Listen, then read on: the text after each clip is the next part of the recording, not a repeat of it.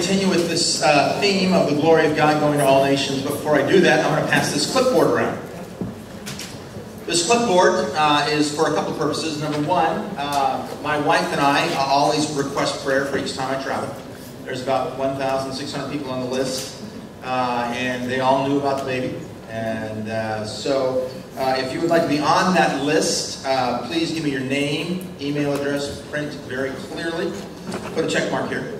Also, my wife and I take teams overseas. We're going to Peru to do church planting out in the villages. And so if you want to be a part of that, put a check mark over here. And then no more homeschool option over here. So I'm going to, if you could start this all the way over on that side, please, that would be great. Actually, take it all the way there. That would be great. Thank you so much.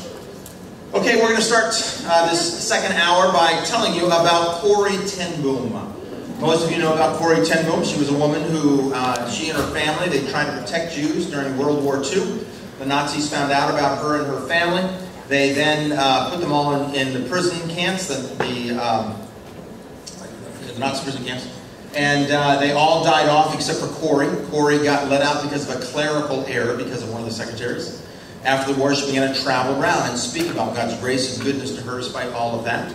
As she was traveling around at 81 years of age, she met a man by the name of Floyd McClung. Floyd McClung was a established white man, and he noticed that she had just purchased brand new luggage. So he said, "Corrie, why did you get brand new luggage?" She said, "Oh, an angel of the Lord appeared to me last night and told me that I've got 10 more years to live, so I went out and celebrated. Bought brand new luggage."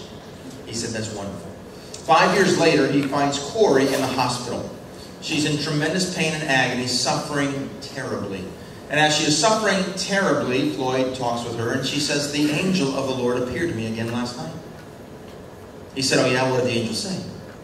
She said, "The angel told me that the pain and the suffering that I'm going through is going to result in my death." Now, I got to do a little parenthetical thought here. Stephen, is my camcorder going? Yes, it's going. Great, thank you. So she says it's going to result in my death. But Corrie said to the angel, "Angel, I've got 5 more years to live." The angel said, "Yes, your heavenly Father knows this, and he sent me here to tell you that he's willing to take you home early." Now, what would you want to do? You're in a hospital bed, you're in tremendous pain and agony, you're suffering, and it's going to result until your death, and your heavenly Father says he's going to be willing to take you home early. What would your response be? I'm out of here. Here's what Corrie said. "What will bring my Father the most glory? Staying in suffering or going home early?" The angel said, "Staying in suffering." Corrie said, "Then I'll stay and I'll suffer." The last 5 years of Corrie ten Boom's life was spent in a hospital bed with tremendous pain and agony, suffering terribly. Corrie understood James chapter 2, 1 through 4 that said, "Consider it pure joy, my brothers, whenever you face trials of any kind." Why joy? Because of what Corrie got out of it? No, Corrie, like a dog, said, Corrie lived to radiate her Father's glory. And because she lived to radiate her Father's glory, she found joy in glorifying her God. Which makes us ask a very challenging question. And that question is, how much glory do we want to give to God? Do we want to give God some glory? Do we want to give him a lot of glory? Do we want to give him tremendous glory? Or do we want to give him maximum glory? Now, I knew the crowd last night wanted to give God maximum glory because they were there while the Super Bowl was being played. You guys, I really don't know, but I'll assume that you want to bring your God, your Father, maximum glory. How do we do that? Well, we found out in the last lecture we do that because it has everything to do with world evangelization when we ask a very different question. The average question most Christians ask in world evangelization is, what do the Muslims get out of it? What do the Buddhists get out of it? What do the Hindus get out of it? Oh, they don't go to hell. They get to go to heaven. But dogs ask a very different question. Dogs say, what does God get out of it? What does God get out of it? Yeah, what does God get when there are people from every tongue, every tribe, and every nation worshiping him? Well, we looked at what happens to your vision of God when you worship God with people from other cultures. God reveals more of his glory. God reveals greater glory by unifying that which is diverse. We talked about that. We then said you add more diversity, and more of God's glory is revealed. The more you add diversity, the more of His glory is revealed. This is why, again, God said, I want people from every tongue, tribe, and nation. Because when you and I are there with every tongue, tribe, and nation, He'll not only get glory, as if He'd reached the Jews only, He'll not only get greater glory, as if He'd reached the Jews and a few Gentile groups. No, then and only then will God get the greatest glory from mankind as we know it. I want to continue to challenge you. This is the true driving, motivating force for world evangelization. And that is to reveal your Father's greatest glory from mankind as we know it. Now, probably the majority of Christians, especially evangelicals, have a primary motivation for world evangelization to, anybody want to guess what it is? Save people from hell. It's still all about people. I'm trying to switch your focus from the me side of the cross. The me says it's all about me, but the me side of the cross says it's all about people. People are the main focus. We want to say, no, it's about God. What does God get? He gets that greater glory. So I'm switching, hopefully, in your mind, the focus from we're out there to save the lost to, no, we're out there to bring our Father glory. Two different motivations. Oh, how that can save you on the mission field when you're in challenging times. And again, we found this hint of that. Genesis 1:28. Fill the earth. God bless humanity, mankind, and said to them, be fruitful and increase, fill the earth. What happens to our language when we fill the earth? It begins to break down. Again, I'm challenging God intended to create diversity, to bring it back together in harmony, to reveal His greatest glory. This is what I call the story of the Bible. The story of the Bible. Now, I never understood the Bible this way because I was taught the Bible to be 66 independent books with various themes and messages and woven throughout it. And when I went to my Bible study leader, I said, well, how do you study the Bible? And I was a freshman in college when I became a Christian. I said, I don't know, you want to study the books of the Bible? I said, I don't know what to start with. What book should I start with? He said, I don't know, choose something in the New Testament. So I chose Galatians. I said, now what do I do? He said, read through it a bunch of times. So I read through Galatians 4 or 5 times. I said, what am I really looking for here? He said, you want to find one key verse that everything hinges off of. I said, come on, I got the Thompson Chain reference. It tells you right in the back. So I found out what the one key verse was. I said, now what do I do? He said, study every one verse in light of that one key verse. So I studied every one verse in light of that one key verse. And I found out what Galatians was all about. Not only justification by grace, but sanctification by grace as well. Well, I got kind of excited because I understood what a book of the Bible was all about. So then I went to Ephesians, learned what that book was all about. I was on such a roll. I went to Revelation. God bless just because I read the book. And I began to study book after book after book in the Bible. And someone finally stopped me and said, hey, have you ever studied your Bible as one book? I said, no, what do you mean? He said, well, this is every one book has an introduction and a story and a conclusion. So your Bible has an introduction, so your Bible has a story, and so your Bible has a conclusion. I said, I've never studied that way. And I got introduced to the story of the Bible. The story of the Bible. Now, we're not talking about Bible stories. We all know Bible stories. David and Goliath, Daniel and the lion's den. We're not talking about those. We're talking about one overall arching theme that starts in an introduction, goes all the way through to a conclusion, and makes everything in the middle the story. The introduction is found in Genesis chapter 1 to Genesis chapter 11. The story starts in Genesis 12, goes all the way through Revelation 4, and the conclusion is found in Revelation chapter 5 and goes to the very end. We are going to begin with the introduction. You all know the very basics to the introduction. God creates mankind. Mankind falls into sin. God takes care of the sin. Mankind begins to grow and multiply. As he grows and multiplies, every intention of man's heart is evil.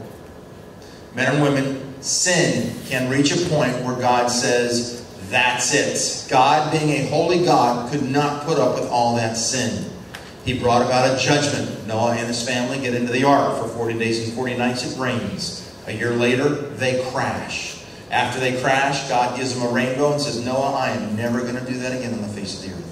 Mankind begins to grow and multiply more, and as he grows more, you know, you can come to every one of my talks. I love your laughter. You keep laughing. That's my daughter. How old was Elise, honey, when she did this one? About 8 years old, 9 years old. She did it. So you keep on laughing. You keep coming. You can come to every one of my talks. I'll give you a ticket, and you can come. So anyhow, God gives him a rainbow, and then he says in Genesis 9:1, of course, God blessed Noah and said to his sons, be fruitful, increase in number, and do what? Fill the earth. He's on the same game plan. He wants to create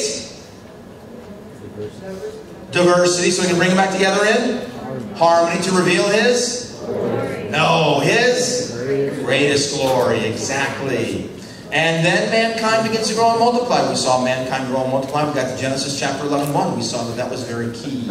It said, now the whole world had one language and a common speech. See if you remember this. At this point in time, there was no us, them mentality. There was no us, them mentality. There was only us. One people, one nation, one language, one culture. Okay, if they had the opening ceremony of the Olympics back in those days, it was a very short opening ceremony. A bunch of buses would come in, and they'd put their flag down, and then they'd play intramurals. Why? Because there's no other them for them to play. There was only us's. Which means at this point in the history of mankind, be careful, we've done this once, let's do it again. At this point in the history of mankind, God had the potential for revealing his one group of people. He had the potential for revealing his glory, but not his greatest glory, because there's no other thems. And we saw, they said to each other, come, let us make bricks and bake them thoroughly. They used brick instead of stone and tar for mortar. Then they said, come, let us build ourselves a city with a tower that reaches to the heavens, so that we might make a name for ourselves and not be scattered over the face of the whole earth. I want to challenge you that God saw three major problems arise. Problem number one, he knew that Satan, with one lie, could mislead them all. With one lie, Satan could mislead them all. Problem number two, pride was welling up inside of these people. Pride was welling up inside of these people. Let us make bricks. Let us build ourselves and say that we might make a name for ourselves. And we all know what pride does to our relationship with God. Pride breaks our relationship with God. We then saw that there was disobedience welling up inside of the people. They said, let us not be scattered over the face of the whole earth. God said, be fruitful, multiply, scatter. They said, no way. We're going to stay one people. We are not going to scatter. Seeing these three major problems, knowing that their sin could come to a point where it would be judged, already having given the promise of the rainbow, God did in one moment what should have taken centuries to do. He took their one language and he broke it down into many different languages. That's why it's, of course, called the Tower of Babel. And instead of being an act of judgment, it's much more an act of mercy. God, not wanting to destroy the people, simply divided up their languages so he could later reach out to them in the gospel. And that ends the introduction to the story of the Bible. If we were watching this in a theater, the curtains would close at this point in time. We'd go out, get some Coke and popcorn, put it all down. The lights would flick on and off. And we'd come back in and we would begin the story of the Bible. Let me read to you the beginning of the story of the Bible from the newly edited Sjogren Revised Living Version. It goes something like this. God was up in the heavens. He saw approximately 70 different linguistic groups down on the face of the earth. Now, how do we get the number 70? We get the number 70 because Genesis 10 has a listing of the families. And there are 70 listings there. But wait, Genesis 10 precedes Genesis chapter 11. Well, yes, it does. But when Hebrew writers wanted to write about something significant, they'd write about it twice. Creation was written about in Genesis 1 and in Genesis 2. Tower of Babel, Genesis 10 and Genesis 11. 70 distinct ethnic groups created the Tower of Babel. God, loving every one of them equally, wanted to reach out to them. And he could have spoken the gospel in 70 different languages. After all, he made those languages. But he chose not to do that. Instead, he chose to use mankind to reach out to mankind so he could train mankind in the process to rule and to reign with him for all of eternity. So he reached down and picked up one man. And he said to that one man, look, Abe, buddy, I want to bless you. In fact, I want to bless your socks off. I want to be your God. I want you to be my people. I want to pour out my grace, my mercy, my love upon you. And the reason I want to bless you, Abraham, is not so you can simply sit back in a soft, comfortable, cushiony chair saying, oh, praise the Lord, I have been blessed. Abraham, that's not incorrect, but it's grossly incomplete. I want you to turn around and be a blessing to all the groups of people I created at the Tower of Babel. I want to bless you so you can be a blessing. Now we find this in the covenant that God gave to Abraham. You studied it last week. It's called the Abrahamic covenant. He says, I'll make you into a great nation and I will bless you. I will make your name great and you'll be a blessing. I will bless those who bless you. Whoever curses you, I will curse. And all peoples on earth will be blessed through you. Now you can go to some commentaries online or in your home commentaries and find out that there are theologians who will break this covenant down into 5 parts. Others break it down into 4 major parts. Others 3. We at Unveiling Glory, with the mentoring of Don Richardson, say this covenant breaks down into 2 very simple, basic parts. We call them the top line of the covenant and the bottom line of the covenant. The top line of the covenant is the fact that God wants to bless us. God is a God who wants to bless. That's who He is. That's His character. That's a part of how He reveals His glory. He wants to bless us with time, gifts, talents, energy, friends, homes, cars, careers, bank accounts. But most of all, Himself. A relationship with Him. Being in His presence. Being so satisfied you don't want to leave. God wants to bless us. But never are the blessings solely for us. We don't go around like a bucket and just say, God bless me, God bless me, God bless me. Rather, God sees through us to others. God knows whom He wants you to bless next week, next year. And so we take Him in a pipe, we enjoy Him, and we pass Him out through the rest of the pipe, blessing others, giving us bottom line responsibilities. The responsibility to go around and be a blessing. But where do the responsibilities go? Well, the covenant was very specific. He said peoples. P-E-O-P-L-E-S. That is not a typo on the screen. You should have learned last week that that is a unique word. Tongues, tribes, ethnic groups, people groups, families, nations, translated in many different ways. But when you use the word nations, through you, Abram, all nations on earth shall be blessed, you miss the meaning entirely. Because, for example, Pakistan is one nation in our English language. But in God's eyes, there are many distinct groups of people in Pakistan. Many groups of people that call us, us, and the others, them. You've got the Bhil, the Sindhi, the Baluch, the Punjabi, the Pushtun, the Sheenas, the Sravi, Kashmiri, and the Balti. Every one of those groups of people calls us, us, and the others, thems. And if the gospel were to break out among the Punjabi, it's going to have a tendency to stay among the Punjabi. Not going to go to the Bhil, not going to go to the Sindhi, not going to go to the other groups. Why? They're thems. I don't hang around thems. I only hang around us's. So the gospel has a tendency to stay within its own group of people. I mean, look around. We're all basically a bunch of us's. Pretty much. 98% of us. God knew this. So He put in one word to Abram and changed everything. Through you, Abram, all.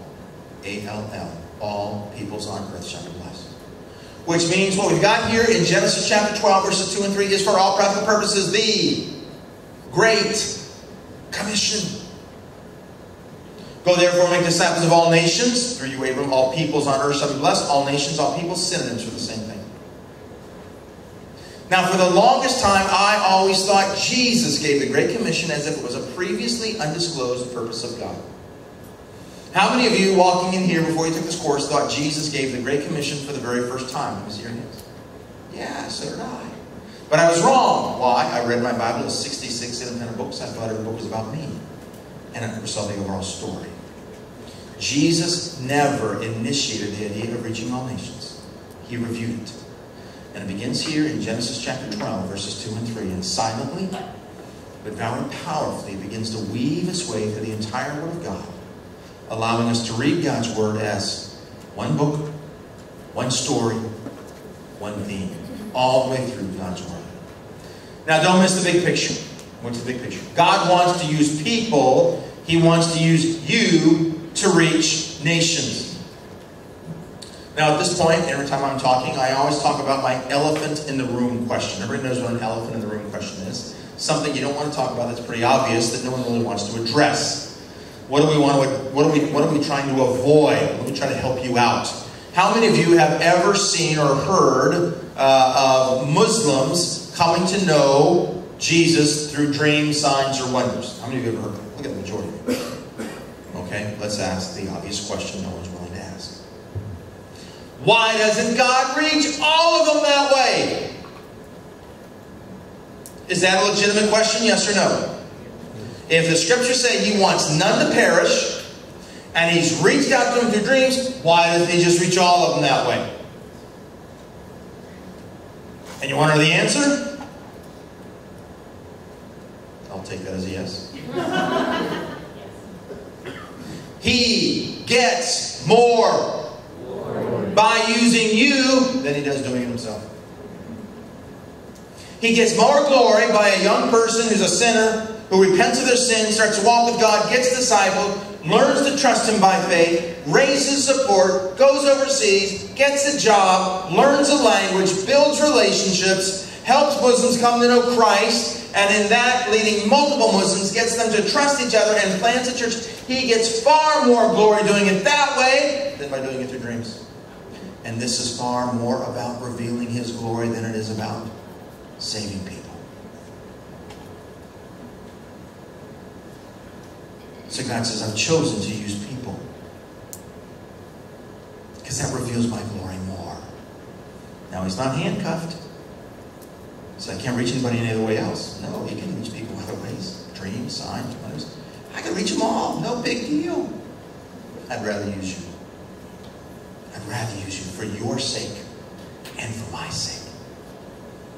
Because hopefully you find out with featured speakers, you learn far more stepping out in faith than you ever do staying in your comfort and your security. He wants you to step out for your sake, more than the Muslim's sake, more than the Hindu's sake, more than the Buddhist sake. So don't miss the big picture. God wants to use people. He wants to use you to reach nations. Well, okay, this Abrahamic covenant forms the foundation for a story that runs the entire way through the scriptures, like I said, railroad tracks. One rail the top line, one rail the bottom line, and you do it into the long haul, it becomes one story. If you're a cat, the only rail you walk on or ride on is the top line. If you're a dog, you balance out between the two. I want you to see how this top line, bottom line work their way throughout the text. Let's take, for example, the Promised Land. The Promised Land is a land flowing with what? You tell me. Refers to what part of the covenant? Top line of the covenant or the bottom line of the covenant? Top line of the covenant. With every top line blessing comes the bottom line what? Responsibility. You know, I had no idea what the bottom line responsibility was to the Promised Land. I thought God had simply said to his people, hey, you Israelites, you are my chosen people and I love you. And I tell you what, there is some prime real estate over there in the Middle East. I want you to have it. Go in there, kick all the other ites out of there, and you can settle in there and be my people. And that's all I thought there was to it. Until someone showed me in the back of the Bible a set of maps. You know what I found out? A large majority of the major trading routes went right through the Promised Land. And if you're in what is now today Turkey, and you want to trade with that great powerhouse Egypt down in the south, it went right through the Promised Land. You're in now what is the Iran, Iraq, the Stans, you want to trade with Egypt, you went right through the Promised Land. What was happening? Gentile after Gentile after Gentile coming through and saying, hey, Mr. Jew, I'm on a very long journey and I'm bowing before all the gods that I can see. So where's your God that I might bow before him? I need a little extra luck. And the Jew would say, Mr. Gentile, you're out of luck. Why is that? You can't see our God. Oh, come on. Every other nation can see their God. We're not every other nation. What's the name of your God? Oh, he's got quite a few names. Come on, let me buy you some coffee. So we take him out all the names of God. His name is Jehovah Jireh. Your God really tells you, he takes care of you, he fulfills all your needs. Yeah. Last crop season, our year of Jubilee, we took off the entire crop, didn't plant anything. We took the whole year off, and we still have a grain to trade with. You're kidding me. His name is the Lord our righteousness. Your God gives you righteousness. That's right. What was happening? They were witnessing to Gentile after Gentile after Gentile as they came to trade. No wonder Ezekiel 5:5 says, this is what the Sovereign Lord says. This is Jerusalem which I have set in the what? Center of the nations. The bottom line. Was it a land flowing with milk and honey? Absolutely. Top line blessings. Bottom line responsibilities. They were to be witnessing to all the nations who came to trade.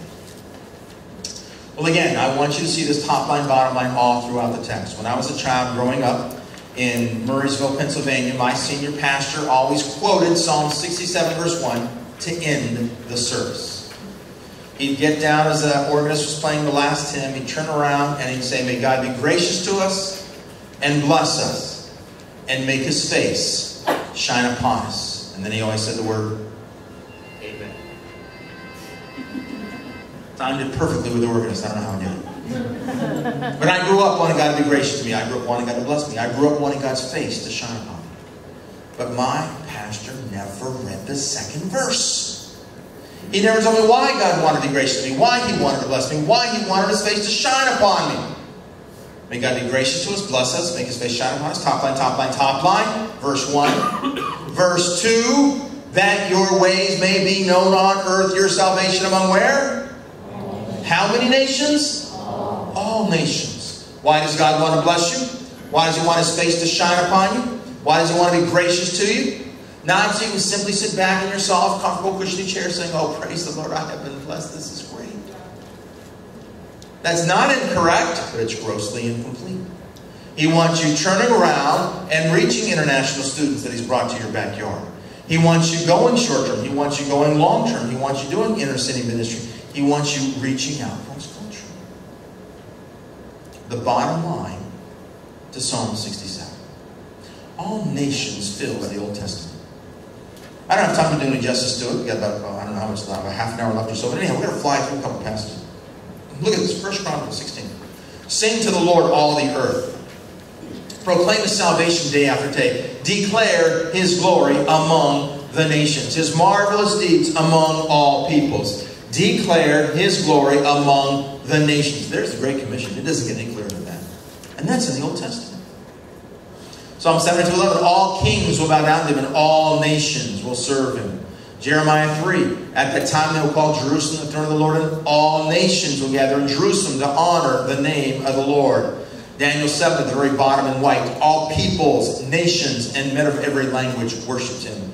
From that great Italian prophet Malachi, "My name will be great among the nations, from the rising to the setting of the sun.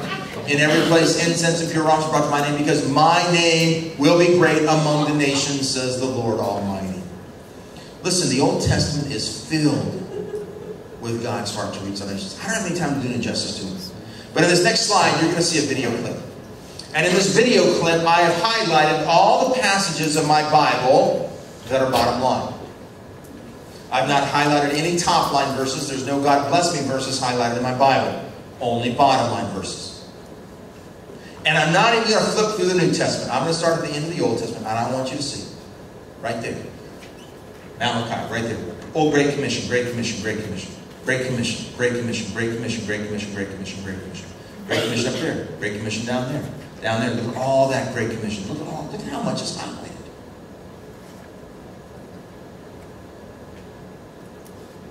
Why is so much highlighted?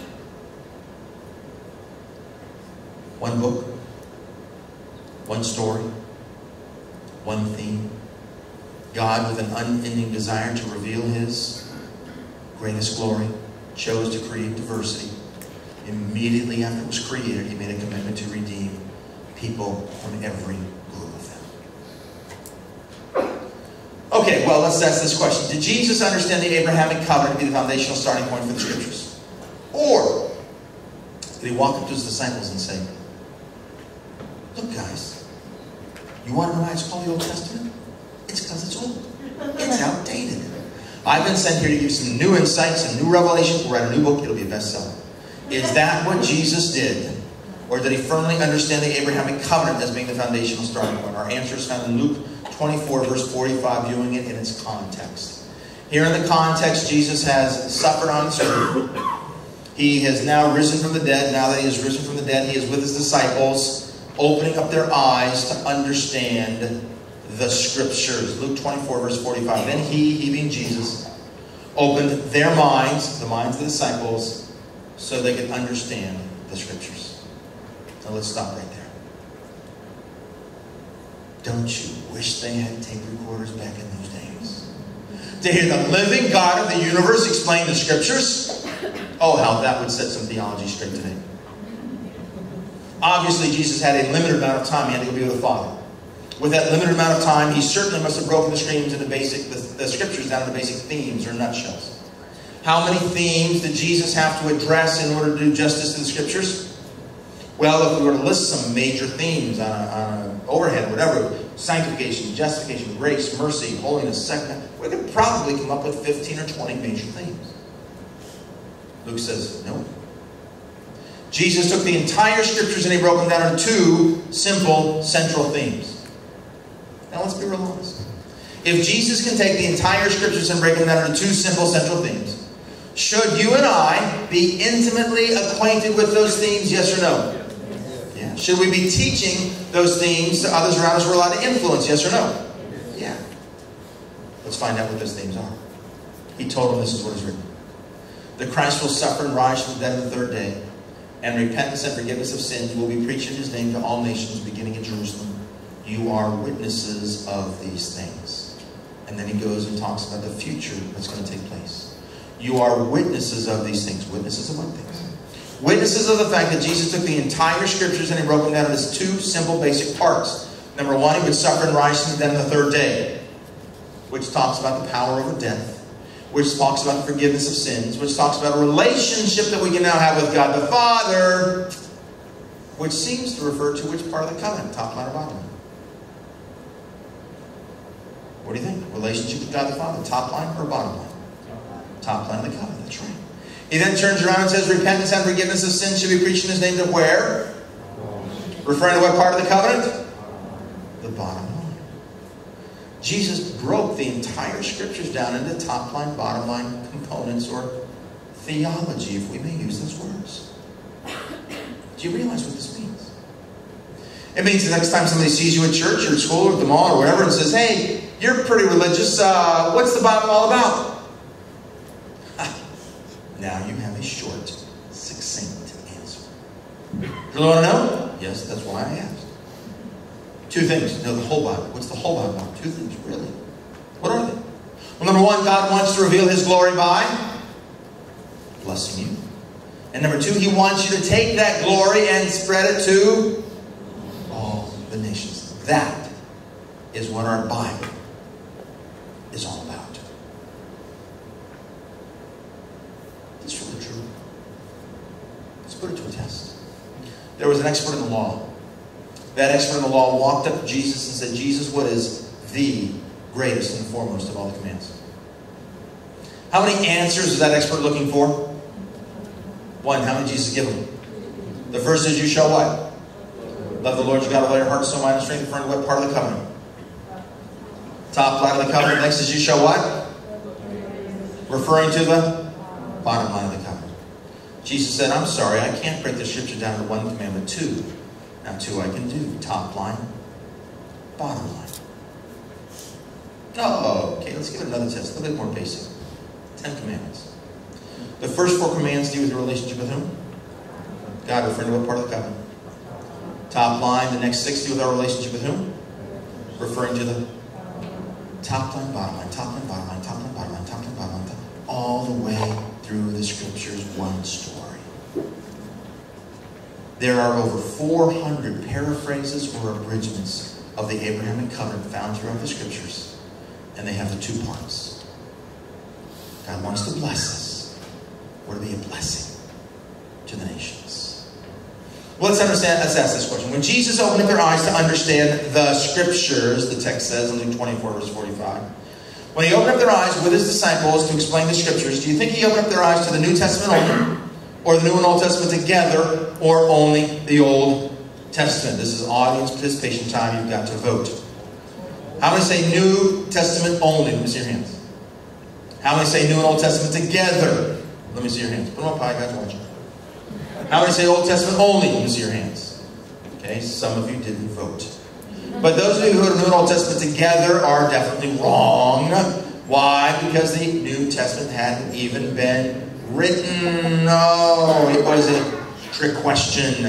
But a trick question that drives home a point. What point does it drive home? Jesus with his disciples brought out the Old Testament scrolls. When he brought out the Old Testament scrolls, he proved 2 things. Number 1, he would suffer and rise from the dead on the third day. And number 2, repentance and forgiveness of sins should be preached to where? Jesus proved the Great Commission from where? The Old Testament. Men and women. The Great Commission was 2,000 years old when Jesus came on the scene. It is 4,000 years old today. Now, for those of you who think that a promise that God made to a man called Abraham 4,000 years ago has any bearing on life today, let me remind you that to the Lord, 1,000 years is like a day. Therefore, God made this promise 4 days ago. It is fresh on His mind. He's going to fulfill it. Well, let's go to the conclusion and peek in the back of the book. Let's find out how the story ends. Revelation chapter 5, verse 9, we have a song being sung by the elders and the living creatures. Now, if the elders are singing the song, it's got to be very important. Can you imagine the elders of your church getting up front and singing you guys a song? Okay, wouldn't that have to be an important song that we'll do that? So if it is so important, you better memorize the words, because to get to heaven, there are no LCD projectors in heaven. You need to know the words. Hear the words. Don't drink while you're laughing. And they sang a new song. You are worthy to take the scroll and to open its seals, because you were slain. And with your blood you purchased men for God from just about every tribe and language and people and nation. Is that what it says? No, what does it say? Every tribe, language, people, and nation. You know what that means? It means here in Genesis chapter 12, God made a promise. To you, Abraham, all peoples on earth shall be blessed. Here in Revelation 5:9, He fulfills the promise by redeeming people from every tongue, every tribe, and every nation. Here's the promise. Here's the fulfillment. Promise, fulfillment, promise, fulfillment. Everything in between is the story. The story of His glory. But if your friend dragged you here tonight and you realize this is all about missions and you're really not into missions, may I encourage you, put your thumb firmly in Genesis 12, your 4 fingers on Revelation chapter 5, verse 9, and take missions out of the Bible. All of a sudden, Bible study just got a whole lot easier. It's just 11 chapters. You can now read through the Bible in a year. 1 a month with December off. Because everything else is missions. You can't take missions out of the Bible. Missions is the Bible. It's God's heart. Always has been. Always will be. What God set out to do in the very beginning of the Bible, God pulls off at the very end of time. He made a promise right after the diversity was created. He fulfilled that promise, uniting all diversity together. How foundational and significant is the story of the Bible? Well, now maybe you'll understand the words of Jesus a little bit better when He, in speaking about the future things to come, said these words. And this gospel of the kingdom will be preached in the whole world as a testimony to where? All nations. In the Greek, pantata ethne, all ethnic groups. Every group that calls us, and the other thems. This gospel shall be preached in the whole world to all ethnic groups. And then the end shall come. And then the end shall come. Men and women, my brother, when he was an elder in Presbyterian Church, large Presbyterian church in Pittsburgh, Pennsylvania, erroneously thought that we're supposed to be Christians doing good things, but basically we're twiddling our thumbs waiting for Jesus to come back. Not at all close to the truth. We have a job to do before Christ comes back. This and 6 other passages back it up. Why? Why would God be so concerned about reaching all the nations first before the end came? 2 reasons. Reason number 1. If God did not reach all the nations first before his son came back, he would have broken a promise to Abraham, and he would be called what for all eternity? A liar. Not going to allow that to happen. Secondly, and far more importantly, if we got there and we were all worshiping God except 3 people groups, he would not reveal his greatest glory. He would not reveal his greatest glory. He could have been a little bit better. But hey, it's okay, God. We forgive you. Not going to happen. We, the church, have a job to do. We as individuals have got a story to plug into. Your life is not some random happenstance and you just kind of get to do whatever you want here on this earth. God says, no. I gave you a job to do. I gave you a job to do. I blessed you for a purpose. I want you to turn around and be a blessing to all the nations. I do that for my greatest glory, but also for your greatest joy. That's why I want you involved. Our Bibles are meant to be read as one book. One introduction, one story, and one conclusion. But there's a warning. It's a lot easier to focus in on one part of the covenant over the other. Which part of the covenant is it the easiest to focus in on? The top line or the bottom line? Top line of the covenant, that's right.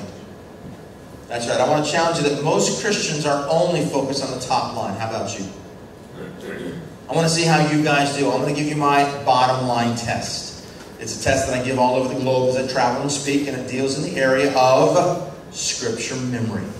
I'm going to say the beginning of a verse. I want you to fill in the rest of the verse. Depending upon how you fill in the rest of the verse will help me determine whether or not you're focused more on the top line of the covenant or the bottom line of the covenant. Not before your palms get all sweaty. Oh man, I wish I'd done that Scripture memory verse. I should have been a navigator growing up. Don't worry about it. If you know it, just say it out loud. If you don't, just be quiet. They're already walking out of the room. But that's okay. Anyhow, I want you to see how you do. Ready? Here we go. If you know it, say it out loud. If you don't, just be quiet. Everybody, here we go. Fill in the rest of this verse. Be still and know that I am God. Come into my presence. Know me. Worship me. Refers to which part of the covenant? Top line or bottom line? Top line of the covenant. And if you didn't realize it, you all flunked the test. Why? You just quoted me Psalm 46 verse 10, 8, the first third of the verse. Be still and know that I am God. I will be exalted among the nations. I will be exalted in the earth. The rest of Psalm 46 verse 10. But you know, it's quite possible that you, just like me, when I became a Christian my freshman year at Penn State University, got my brand new leather Bible. When I got my brand new leather Bible, I forgot to differentiate between my Bible and my yearbook. Guess what the first thing that I did when I got my yearbook in high school? What was the first thing I did? I looked for my own picture all the way through. That's how I read my Bible. I opened up my Bible and I asked one simple question. Where am I in this? What's God got in this for me? For God so loved Bob Sjogren that he gave his only begotten Son, that if I should believe in him, I should not perish, I should have everlasting life. His yoke is easy, his burden is light. I like this Christianity. And without realizing it, I should have paid half price for my Bible. Why? I was only reading half of God's Word. I was only reading half of God's Word. I'd go to verses like Psalm 46 verse 10. I'd highlight the top line. I'd memorize the top line. I'd go looking for my next top line verse, having no idea I was passing over bottom line after bottom line after bottom line. I memorized Psalm 46 verse 10. I thought, no, I only memorized Psalm 46 10a, and I skipped over the bottom line. And I'm firmly convinced, most Christians only read half of their Bibles. They're focused on what I call yearbook theology. A yearbook theology. This is, where am I in the Bible? What's God got in this for me? Let me give you some examples. Daniel in the lion's den. What's the lesson we learn in Sunday school about Daniel in the lion's den? You all know that. What is it? What's the lesson we learned? Trusting God in what? He'll take care of you. It's true. It's real. It's top line. It's not incorrect. It's incomplete. What's the bottom line to Daniel and Lion's Den? I had no idea. And you know what? I didn't care. Why? Because I found out how the story applied to me. And that's all I was worried about was me. I wasn't worried about God. But sure enough, the king finds out who the bad guys are. Pulls the bad guys out. Or pulls Daniel out, throws the bad guys in. And then we read these words. Then King Darius wrote to whom? All the peoples, nations, men, every language throughout the land. May you prosper greatly. I issue a decree that in every part of my kingdom people must fear and reverence the God of Daniel. What's happening? You got a Gentile king who saw the glory of God. He was so impressed with it, takes his phone out, he tweets all the other kings in the earth. Worship the God of Daniel. What's the bottom line lesson? Internationals are going to be so impressed with how God takes care of you, they're going to go tell other internationals about your God. Bottom line application, get involved with internationals living around you and let them see your life. Now, let me ask you a question. How many of you were ever taught the bottom line to David and Goliath? I'm sorry, to Daniel and the lion's den. How many of you were ever taught the bottom line to Daniel and the lion's den ever in your lifetime? If you were taught the bottom line of Daniel and the lion's den, the priority of reaching international students at any time in your Christian life through Daniel, would you please stand up at this point in time? Don't. Stand up, literally. Stand up right now if you've ever been taught the bottom line of Daniel and the lion's den.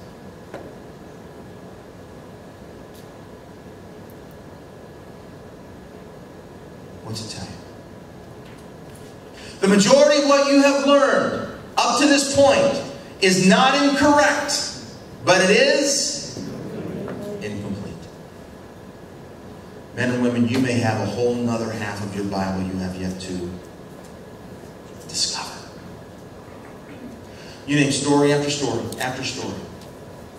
If I had more time, we'd go through every one of these stories. Every one of these major stories has a bottom line component to it. Most Christians have no idea. They don't know where to find it. So, being the nice guy that I was, I put the actual chapter where you could find it. So I would have you go through it and look for it. I'd give you about 5 minutes, and many of you would struggle with it. And there's a reason why you would struggle with it. Let me tell you why. Back in the 1970s, we were taught something very unique in the Christian life. And it was called personal application. When you study your Bible, look for personal application. How does this apply to you? It's not incorrect, but it's incomplete. We were never taught to ask the question, what does God get out of this? How does this reflect His glory? And we miss so much. And so I have groups that go through this and they miss it. I didn't see it. I finally begin to get it. And then once they get it, I say, okay, let me ask you another question now. How does this, I give them the answers. They all write down the answers. And I said, how does this, what's the bottom line lesson? Now go through every one of these and find the bottom line lesson. And then I ask them, how does that apply to your life? And so they struggle and wrestle. How does this apply to my life? And most of them can't do it. They can't do it. Because they've never been taught to look for the bottom line and try to figure out how it applies to their lives. Now, we're basically out of time. We're going to go through just a couple of them real quickly. David and Goliath. David and Goliath. You all know the story of David and Goliath. David is out obeying his father. His father says, go out and get some cheeseburgers for your brothers. Get some McDonald's. Runs back out to the field, sees the giant, and says, who is this guy? How can he taunt the armies of Israel? And so he convinces them to go out and allow him to go out. So he goes out, and he comes against them. He comes against the Goliath, and he says this in 1 Samuel 17, 45 to 47. He says, you come against the Lord of the armies of the host of Israel. But this day I'll take off your spear, I'll cut off your head, I'll give your carcasses to the birds of the air and the beasts of the field, and the whole world will know that there is a God in Israel. How is the whole world going to know there was a God in Israel? How is word going to get out? Through the traitors coming from all the nations. You bet every time someone came through right after that, they got some free coffee. Hey, could I tell you about our boy David? Oh yeah, sure, what did he do? Took on a giant. Are you kidding? Yeah, I heard something about this. Tell me more. Who got credit? David or the God of Israel? The God of Israel.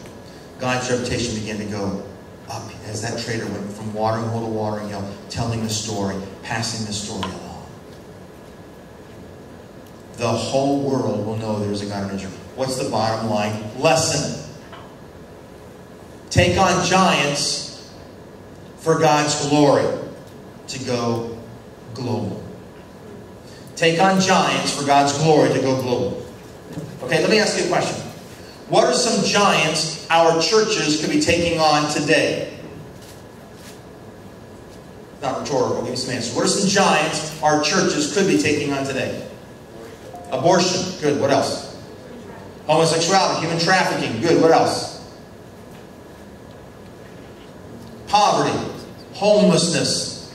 How about planning a church in an unreached people group or an unengaged people group? Would that be a giant for your church, yes or no? Okay, now let's think through this. Let's imagine your church, I don't care what size, whether it's 400 or 4,000 or 40,000.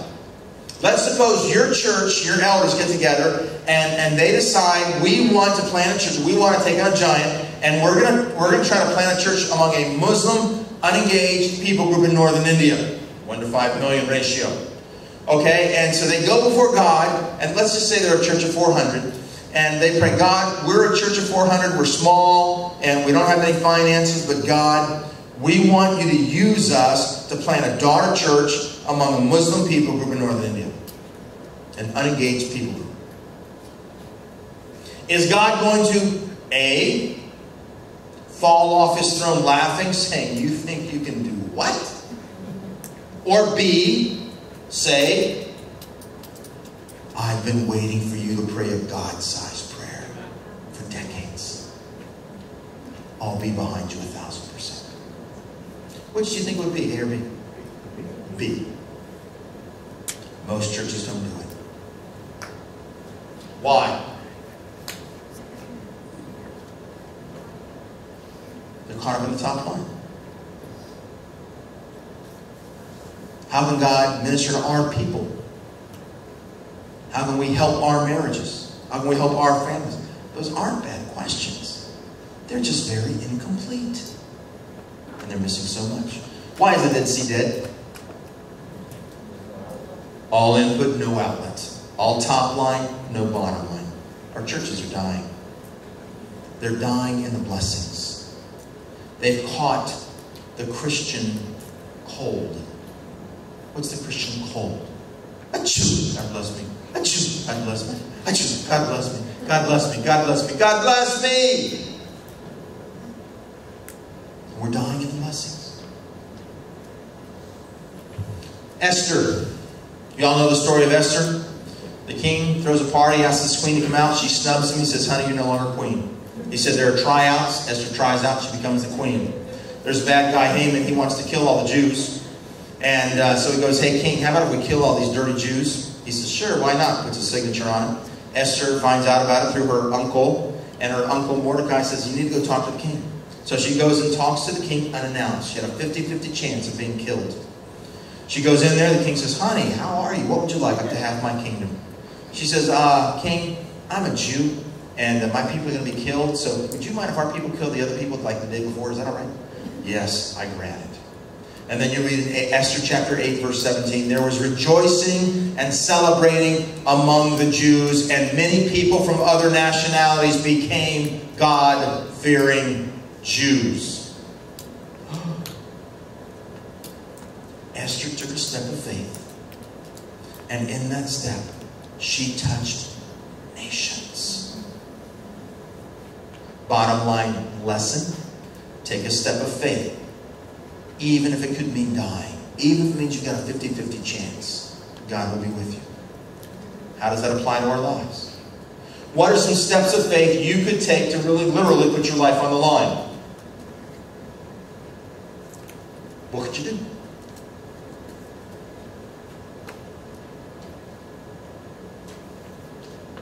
Nobody wants to put their life on the line? But what could you do? It's not saying you're going to do it. What could you do? Go to people groups so you know you'd be persecuted. Absolutely. If you hear there are needs in Afghanistan, in Yemen, in Pakistan, China, you don't say, oh, I'm not going to go because it's not safe. No, that's what a cat says. I'm worried about me and my safety. A dog says, if God's glory is not shining there, we should go. We should take God's glory there. Step out in faith, bottom line of Esther. The first missionary. Genesis chapter 12. Who was the first missionary in the Bible?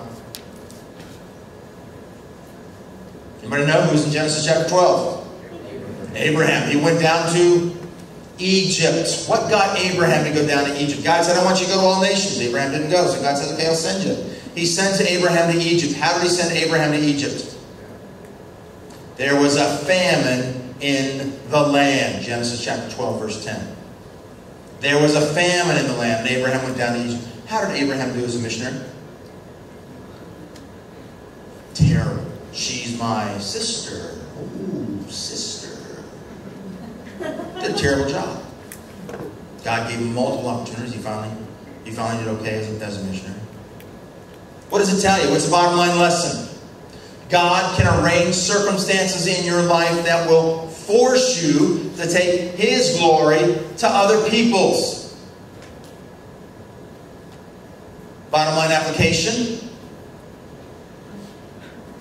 Men and women, do not be surprised at all if there is a total economic collapse of the United States.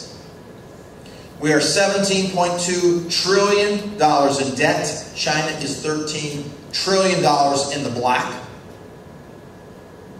And if they recall our notes, we're dead. Total collapse. What will people have to do and what will Christians have to do to find jobs? Go somewhere else. Overseas. Many of us to China. And what will God have done? Forced us. It's called God's involuntary go mechanism. He will have forced us to go to the nations. Because He said, I want you to go. I wanted you to do it voluntarily. But if you're not going to volunteer, I'll send you. Bottom line lesson and application to Genesis 12. Hey, listen. How did they get involved? How did David, when he first saw Goliath, what got him involved? He just what? He was zealous. He saw a need, and he zealously acted for God's reputation. Esther, how did she get involved? She was challenged to act by her uncle. Abram, how did he get involved? Circumstances forced him. Okay? Everybody now, put your eyes on the screen. Everybody, eyes on the screen.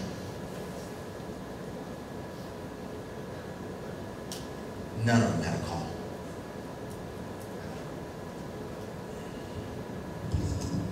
You have God's heart from Genesis 12 to Revelation 5, His desire to redeem people from every tongue, tribe, and nation, and you think you need a call?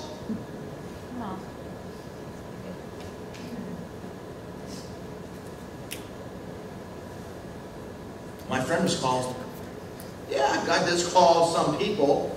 But the majority of people in the book of Acts got overseas due to persecution.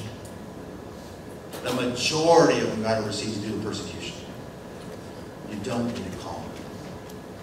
Let me ask this question. In fact, is Renee here? Yes. How long do I have to? It's 8:46 by my watch. So 5 minutes till. So 5 minutes till. Get together with one person right next to you. One person. Two at the most. And answer this question. How could missing half of your Bible affect knowing God's will for your life? If you're only reading half of your Bible, how could that affect knowing God's will for your life? You get 1 minute. Go talk to it with somebody else.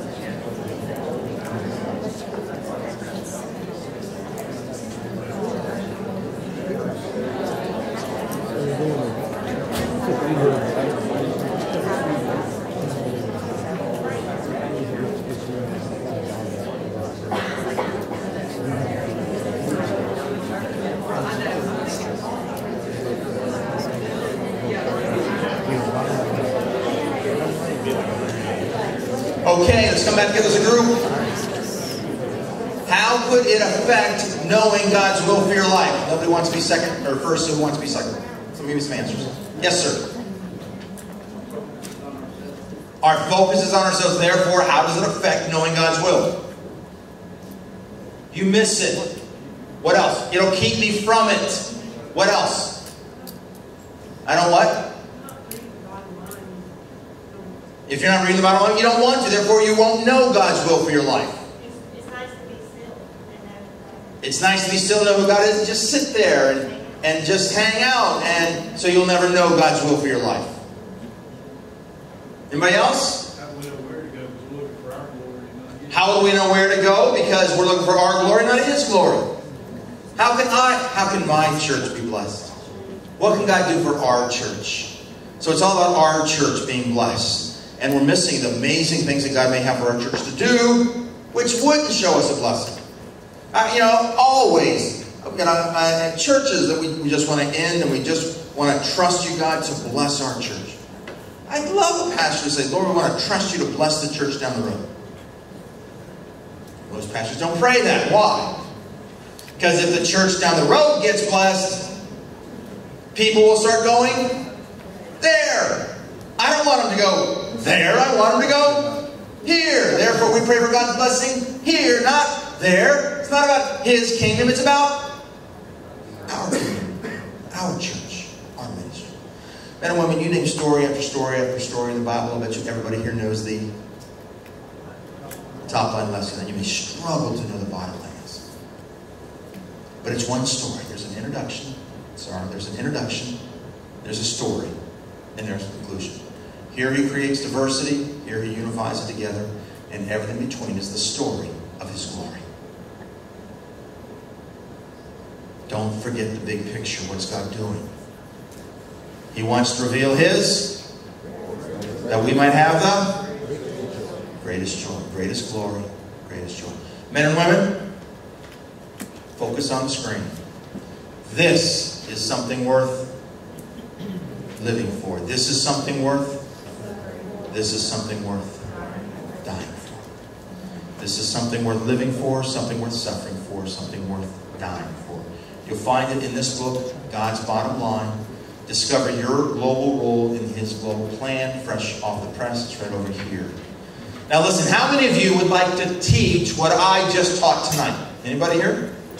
Okay? I created something for you. It's called You Teach.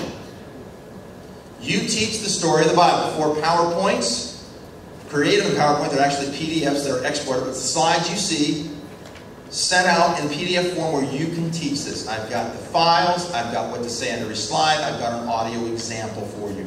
The story of the Bible. And the first lecture, the other side of the cross. I can't look at the other side of the cross. These are here for you. I forgot to put them out and talk about them. But they're available if you want to learn how to teach this. Do we have our memory cards?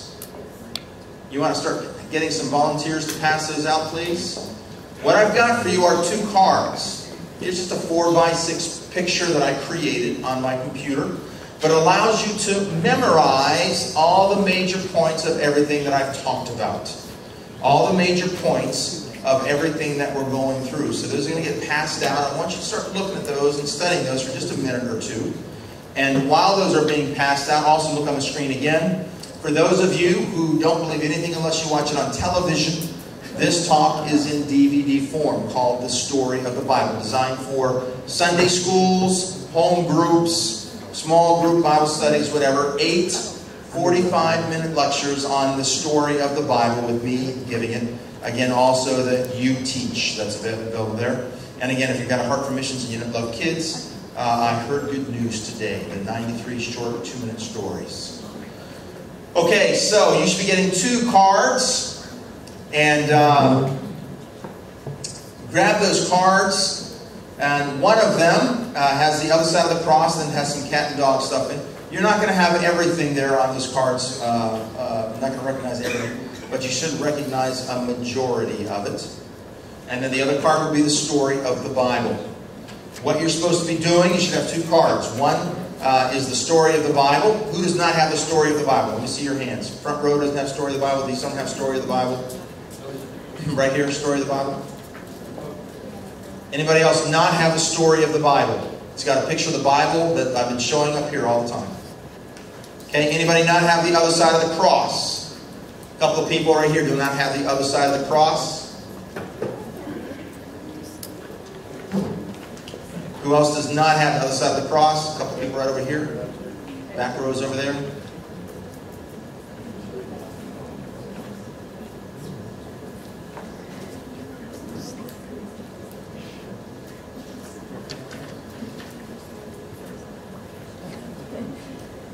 Okay, these 4x6 cards are designed to be put in your Bible so that when you open up your Bible, it falls on the floor and you say, darn it, why did this guy want me to put it in my Bible? You pick it back up and you look at it and you say, oh yeah. Oh yeah, is my quiet time going to be about me? Or is it going to be about God? Am I only going to focus on the top line? Or am I going to focus on the bottom line? Is it going to be about suffering? Am I willing to suffer? Or am I going to try to avoid suffering? And the Great Commission, the story of the Bible, 4,000 years old. Oh yeah, now I remember that. And what's the phone there for? What's the phone signifying the story of the Bible? You don't need a personal call from God to get involved with what He is doing. And what are on the right side of the Bible that corresponds with no call? What's that one? You may not know God's will if you're only reading half of your Bible. If you're only focusing on one half of what God is doing. Okay. Any questions, thoughts, comments before I sign off? Reference to time management. Oh, if you go on our website, unveilingglory.com, there is a ton of free teaching. Ton of free teaching you can get on that. That's just one sample of the free teaching of me. I don't even need your email address. You just go on there and you can multiple 20-minute lessons where you can just learn. The specific time management, I can't remember. I created so many of them, I'm sure. But I'm sure it was really good. Where's the clipboard for the sign up? Is there anybody that did not get it? Oh my gosh, the majority of people here. Let's just put it, hey, can you just put it out there on a stand or something? Grab a stand so people can sign up if they want and get one of our prayer cards on the table. It's on the table outside where you register, where you can get it. Renee, or you want to Scott? You want to close this here before people are already getting ready to leave? All right. Thank you, Bob. How about giving it up for Bob?